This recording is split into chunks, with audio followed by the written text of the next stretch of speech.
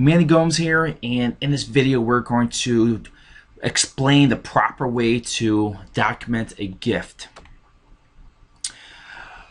Gifts can only be given by either family member or a close family or personal friend. Now, if you are receiving a gift from a friend, please do give me a call, for there's a proper way we need to document the relationship. But as you can see here, there's a little, cash, a stack of cash tied with a little bow. It looks cute, but not acceptable. Cash cannot be used as a gift. We must demonstrate ownership to the donor.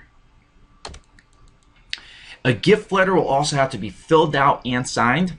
A gift letter will be provided to you by us. All you have to do is fill in the blanks and sign it. It's pretty simple.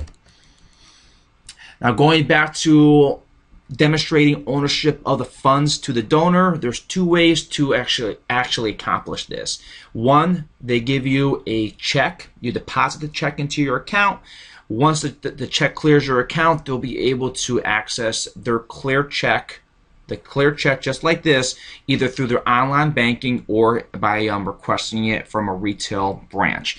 Second way, if you receive a check via a wire directly into your account, we will need a transaction history showing the name of the donor, along with documentation that the funds have in fact drafted their account along with the new resulting balance. So if it's a $10,000 gift that you're receiving, for example, we will need to see the $10,000 drafting out of their account and the resulting balance once that $10,000 gift is drafted. We also have to document that that gift has entered your account.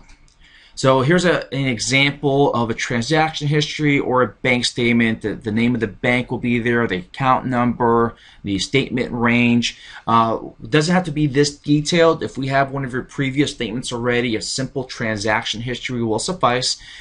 Please be sure that the transaction history, the date range, covers the date of your last statement to the date the gift has cleared your account or has entered in your account. Very, very, very important. We have to document the credit going into your account and the resulting balance. This example, for some reason, does not show the balance, but let's say your balance previous to the gift was $2,000.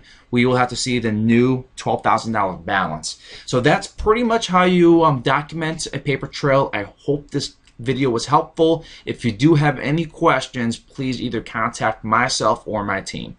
Thank you very much.